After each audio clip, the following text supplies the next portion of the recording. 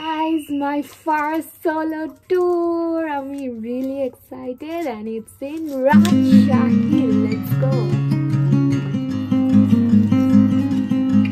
আমার লাইফের first solo trip একটু পিছে যেয়ে দেখে আসি আমি কখন কিভাবে প্ল্যান করলাম। হাই এভরিওয়ান, আজকে 30 তারিখ জানুয়ারি আর ফাইনালি আমি রাজশাহীতে যাচ্ছি অনেকদিন প্ল্যানের পরে। অ্যান্ড মোস্ট এক্সাইটেড ব্যাপার হলো এটা আমার first solo tour. So let's go. আমি এখন টিকিট কাটবো, যে ল্যাপটপ নিয়ে বসলাম। So really excited. Guys, update হলো যে আমি মাত্র টিকিট কেটে ফেললাম। So I am really going to Rajshahi. তো এখন আমি রেডি হব। হাই গাইজ, এখন ভোর 4:30 বাজে। আমি এখনো ঘুমাইনি। আমি মাত্র শাওয়ার করে বের হলাম।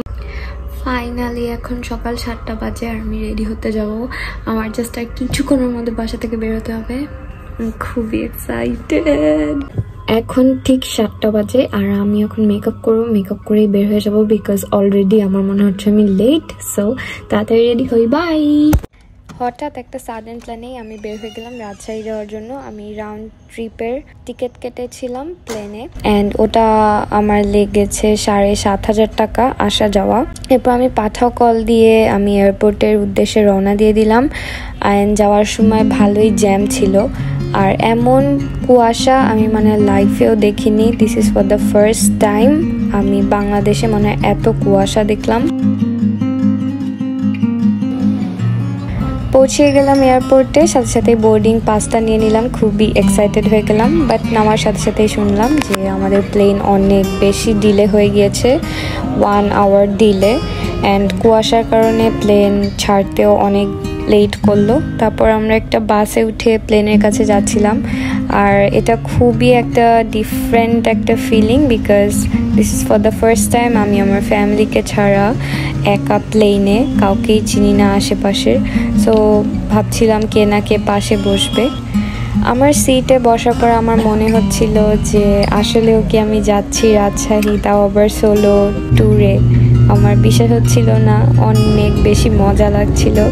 তারপর প্লেনটা যখন রানওয়েতে গেল ফ্লাই করার একদম ঠিক আগ মুহূর্তে, ইয়াস, this is life and this is what I want. তারপর পৌঁছে গেলাম শাহ মাহমুদ এয়ারপোর্ট, রাজশাহী এয়ারপোর্টে। অ্যান্ড নামার সাথে সাথে ওয়েদারটা, ও মাই গড, আমি বলে বোঝাতে পারবো না। হাই গাইজ, আমি চলে আসছি রাজশাহীতে। খুব এক্সাইটেড লাগছে। অ্যান্ড এমন একটা শহরে এসেছি যেখানে মাস্ক পরা লাগবে না। অনেক শুনেছি যেখানে কোনো পলিউশন নেই। রিয়েলি ভেরি এক্সাইটেড বিকজ রাজশাহীতে আমার ফার্স্ট ট্যুর এটা। আমার ফ্লাইট অনেক ডিলে হয়ে গিয়েছে। আমি আজকেই ঢাকা রিটার্ন করব, বাট আমার ফ্লাইট এখন চেঞ্জ করতে হবে বিকজ আমার অনেক কুয়াশার কারণে আমরা সকালে আসতে লেট হয়ে গিয়েছে। এখন আমি যাবো আগে আমার টিকিট চেঞ্জ করতে। আর আমার একজন ফলোয়ার আমাকে নিতে এসেছে। ও বলেছে আমাকে রাজশাহী ঘুরাবে। আমার স্টোরিতে দেখেছে যে আমি রাজশাহীতে এসেছি। আমার রাজশাহী আসার স্টোরি দেখে আমার একজন ফলোয়ার্স আমাকে নিতে আসলো। আই এম রিয়েলি গ্ল্যাড যে আমাকে সবাই এত পছন্দ করে। তো আমি নিতে আসলাম মাহফুজ। ও আমার ব্যাচমেটই। তো ও মেবি ওয়েট করছে আমার জন্য। কিন্তু আগে আমি আমার টিকিটটা চেঞ্জ করবো বিকজ আমি যদি এখন টিকিট না চেঞ্জ করে আমি সকালে এসে নামার কথা রাজশাহীতে। অ্যান্ড এখন পুরো দুপুর হয়ে গিয়েছে। তো 3 ঘন্টা 4 ঘন্টা থাকতে পারবো। এই জন্য আমি আমার টিকিট চেঞ্জ করে এখন রাতের বেলা নিচ্ছি। অলরেডি মেসড আপ একটা সিচুয়েশন। এখন যাচ্ছি মাহফুজকে খুঁজতে। ফর দ্য ফার্স্ট টাইম আমি ওকে দেখবো। খুবই ভালো লাগলো ওকে দেখার সাথে সাথে। এরপর ওর গাড়ি দিয়ে আমাকে নিয়ে সিটির দিকে যাচ্ছিল। অ্যান্ড সিটিতে যে ও একটা ওর স্কুটার নিয়ে নিল। আর সাথে আছে মাহফুজ। ও হলো আমার রাজশাহীর ফ্রেন্ড। অ্যান্ড আমি এখানে একটা ফ্রেন্ড বানিয়ে ফেললাম। And he is really friendly. আমার খুবই ভালো লাগছে, পুরো আমার মতো। এখন আমরা যাচ্ছি রাজশাহী ইউনিভার্সিটিতে। রাজশাহী ইউনিভার্সিটিতে একটা ডিফারেন্ট এক্সপিরিয়েন্স। তো এটা আমি একটা ডিফারেন্ট ভিডিও দিয়ে শেয়ার করবো। আমরা এখন আছি কালাইমারি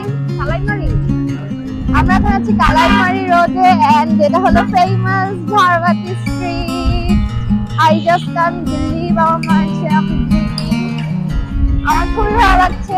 এন্ড আমি যদি আমার টিকিটটা একটু পিছাতে পারি তাহলে ইনশাআল্লাহ লাইট যখন জ্বালাবে তখন দেখতে পারবো। আমি স্পেশালি আমার টিকিট পিছাচ্ছি এই লাইটটা দেখার জন্যই। তাও আমি আজকে রাতেই যাচ্ছি। মাহফুজ কিন্তু অনেক ভালো একটা ছেলে।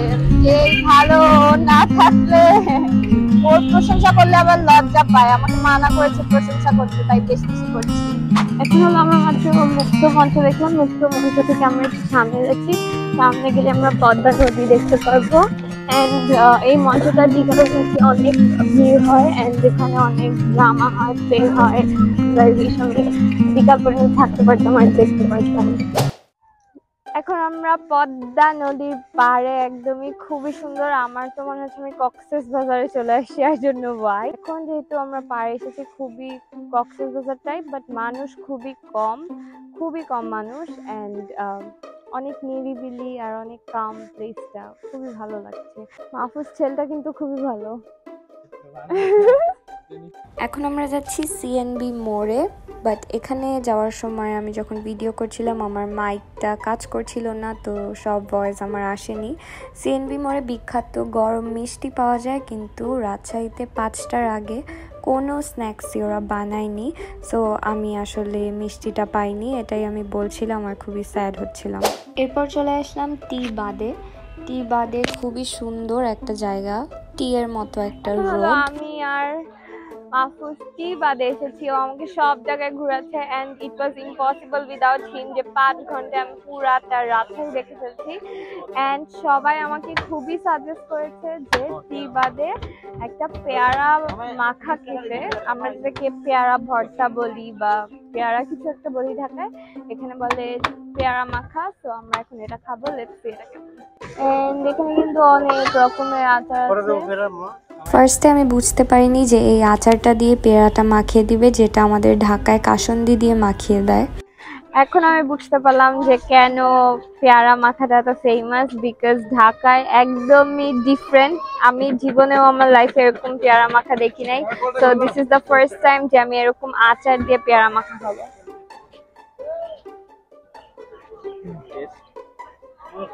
অনেক ডিফারেন্ট, অনেক মজা,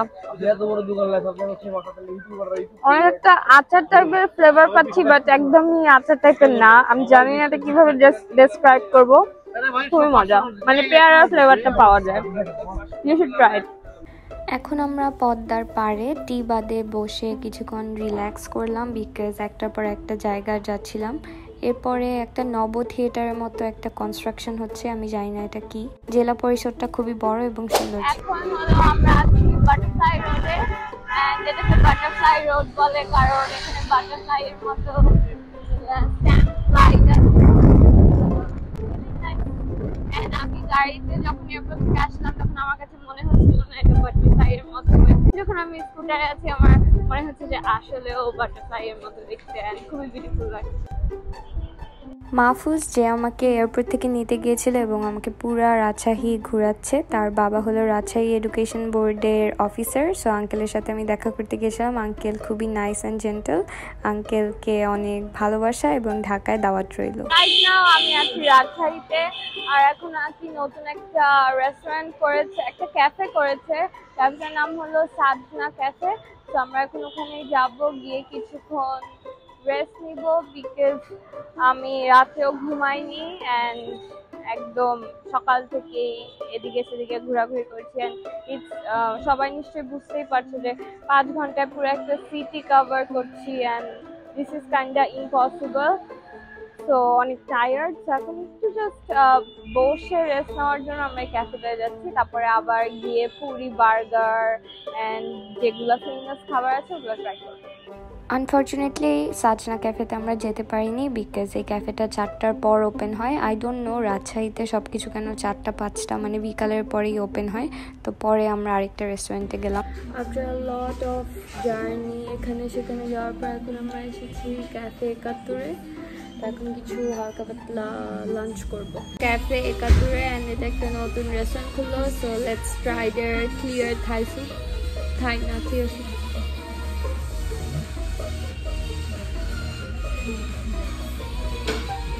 মোটামুটি খাওয়া। আমি রাজশাহীতে যাওয়ার সময় আমি জাস্ট 300 টাকা আমার মানিব্যাগে নিয়ে গিয়েছিলাম। এরপর রাজশাহীতে যেয়ে আমি টাকা উঠালাম আমার ব্যাংক থেকে। এরপর আমরা চলে গেলাম দ্য ফেমাস কুইন্স পেস্ট্রি শপে। খুবই সুন্দর জায়গাটা এবং খুবই নাইস। আমি এই পেস্ট্রিটা অর্ডার করেছিলাম, লেটস সি কেমন লাগে। সো এখন কুইন্স এর ফেমাস পেস্ট্রি খাচ্ছি, let's see how is it.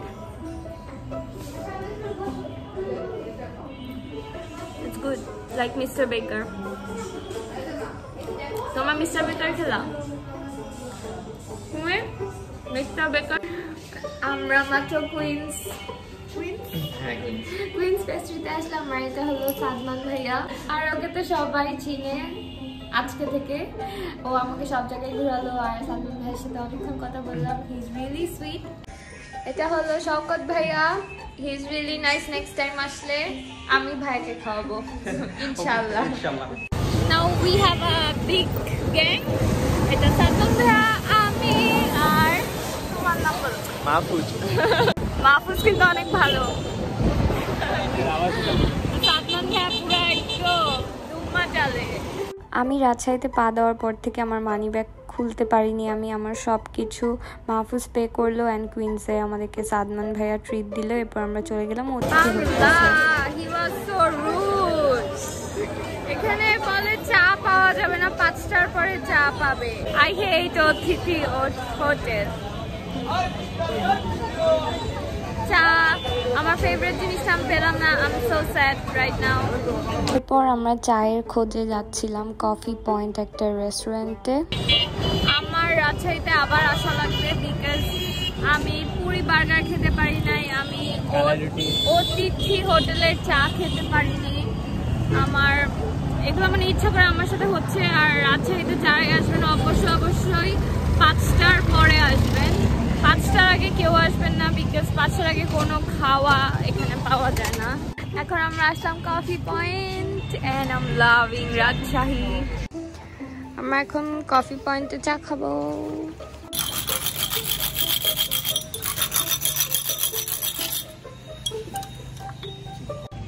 First chai in Rajshahi.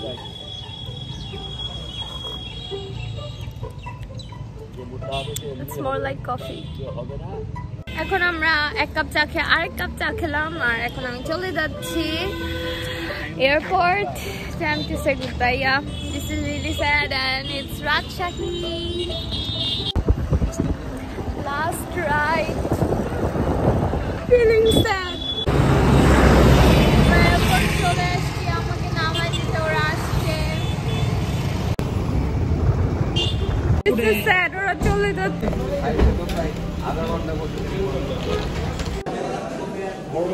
আমি মনে হয় কান্না করবো, লাইক দ্য ওয়ে আমাকে মানে মাহফুজ যে এসেছিল আমাকে নিতে, আমার একজন followers who became my kind of best friend. মানে রাজশাহীর মানুষদের প্রতি আমার লাইক আমি জানি না হাউ টু এক্সপ্লেইন দিস, খুবই কষ্ট। এই জন্য আমার নতুন নতুন জায়গায় যেতে মন চায় না। Good বাইজ are really hard, but this is the hard truth. এখন আমি বোর্ডিং নিলাম মাত্র, তো চলে যাচ্ছি ঢাকায় আবার। ইট ওয়াজ আ one day tour and let's go. এরপর আমি বসে বলছিলাম আমার এক্সপিরিয়েন্সটা কেমন ছিল, বাট আমার ভয়েসটা কোনো কারণে রেকর্ড হয়নি। তো রাজশাহী খুবই অ্যামেজিং ছিল, 5 ঘন্টার একটা ট্যুর। আমার টোটাল খরচ হয়েছে 8,000 টাকার মতো। আমার জাস্ট প্লেনের টিকিটটা লেগেছে অ্যান্ড বাসায় থেকে এয়ারপোর্ট থেকে বাসা যাওয়ার খরচটা। চলে যাচ্ছি ঢাকায়, স্যাড লাগছে খুবই। Rajshahi was amazing, I must say. This is my plane and I don't know how আমি অনেক পরে আসার পরে আমি A1 সিটটা পেলাম। লাইক ফিলিং ক্রেজি, সব কিছু এত ভালো হচ্ছে। This is it, this was my journey. খুবই স্যাড লাগছিল প্লেনে ওঠার পর যে আবার back to normal life, back to Dhaka. ছিল না যে এই জায়গাটা ছেড়ে চলে যাচ্ছি।